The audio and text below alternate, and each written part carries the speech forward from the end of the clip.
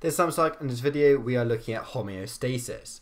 Now in the body, many things have to be kept constant to avoid death.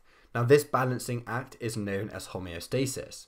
Now body temperature, iron content, blood sugar levels and water content must be controlled. Carbon dioxide and urea are also waste products which need to be removed. So first of all we will look at carbon dioxide. As when you aspire, carbon dioxide is produced.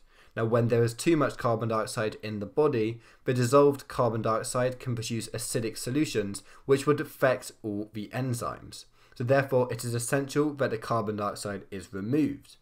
The carbon dioxide moves out of the cells into your blood, and the bloodstream carries the carbon dioxide into the lungs. So this means that most of the carbon dioxide is removed when you breathe out. Next is urea. As when you eat more protein than needed, they cannot be stored, so they are converted into fats and carbohydrates. So this process occurs in the liver, and urea is produced as a waste product. Now urea is poisonous, and it could cause significant damage. However, the kidneys can filter it out of the blood, and it is temporarily stored in the bladder as urine before being excreted from the body. Next we'll look at water and iron content, as ions like sodium are taken into the body from food and are absorbed into the blood. Now if the iron or water content is wrong, the balance between them could be upset, and too much or too little water is drawn in from osmosis. So excess ions are removed from the kidneys and occasionally in sweat. Now water is taken in from food and drink and can be lost in urine, in sweat and whenever we breathe.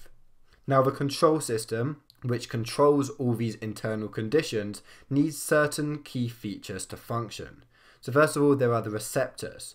Now these are cells that detect changes in the internal and external environment, and these changes are known as stimuli.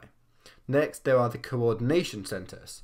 Now this is areas that receive and process information from receptors. Now they send out signals and coordinate the response of the body. Now finally, there are effectors.